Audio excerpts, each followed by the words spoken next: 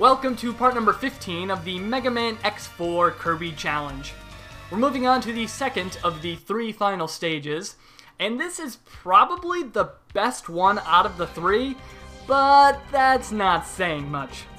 For this level, I am taking along the Frost Tower, for no reason other than I like the color scheme it puts on X. I like the light blue, it works really well. I just think it looks really great. It's my favorite color scheme in the game, so yeah. I do use the Frost Tower once during the level, and I think, if I remember correctly, it's in the second boss hallway. I'm almost positive that's where I use it, but that's it. I don't use it against any enemies or anything like that. Here is our first of two bosses. It is Double, who is, I guess he betrayed you and now you have to fight him. I don't know the reason. I think he's some sort of like double agent. Like I think his name is supposed to imply that he's a double agent or whatnot. And as a kid, I really struggled with this boss. I thought it was the hardest boss in the game. But playing it now, this boss is so scripted. He's so predictable. He even says his attacks sometimes. It's a joke. Sometimes he'll say things like, "Destroy!" And then he'll say something else, which I can't quite decipher. I don't know, I've never really listened to it closely, but basically, if you listen to what he says, he'll do some attack afterwards, and that's all you really have to do. He has so many voice cues, and that's what makes the boss so easy. None of the attacks are particularly difficult to dodge. When you first try out the boss, you may think that some of them are hard to dodge, but you kind of have to get the feel for them all. But they all have they all have solutions that will allow you to dodge the attacks relatively easy. There's one attack, which I think he does later on in the fight before he dies. That one right there. That one requires you to be very quick, but other than that, nothing really is going to hurt you.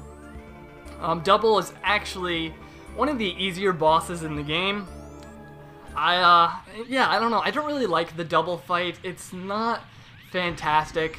I really do prefer the fight with Iris that Zero gets, but yeah, X doesn't get to fight Iris, which I think would be really cool. Has anybody done like a Mega Man X4 hack where you can fight Iris as X? I don't know. I think that would be really cool.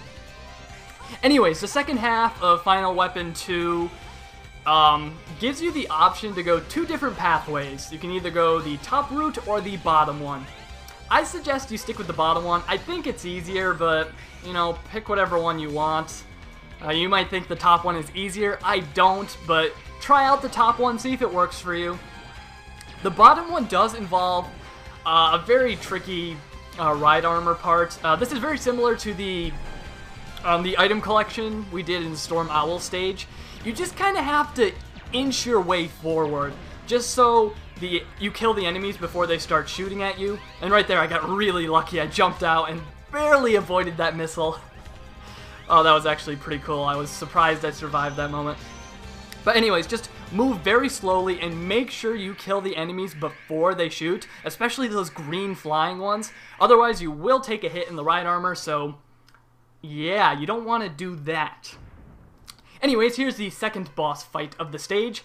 It is General, and I hate this boss fight with X. Not because it's difficult or anything like that. No, on the other hand, it's actually really, really easy.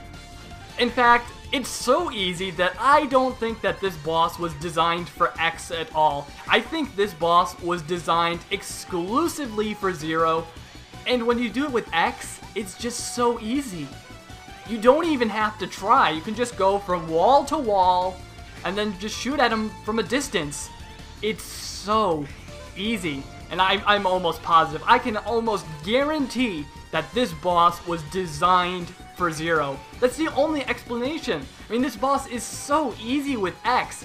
Sometimes he'll shoot out hands, but they move so slowly, you can just get out of the way. It's a joke. I mean, there's no way that this wasn't designed for Zero. I'm sorry, I don't accept that. I don't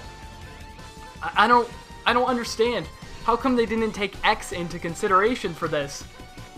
I don't know. I think this boss fight was designed exclusively for Zero. And yeah, it's really easy with X. Just stay on the walls, the opposite wall from him, and just shoot. You can kind of line up where his head is, you know, you'll get the feel for it eventually. But, yeah, it's really not that hard with X, so, yeah. The boss fight is actually much more fun with Zero. I actually enjoy the boss, or I actually enjoy fighting the boss when you play as Zero, but when you play as X, it's just so easy. Anyways, up next is the final stage in the game, so I'll see you then.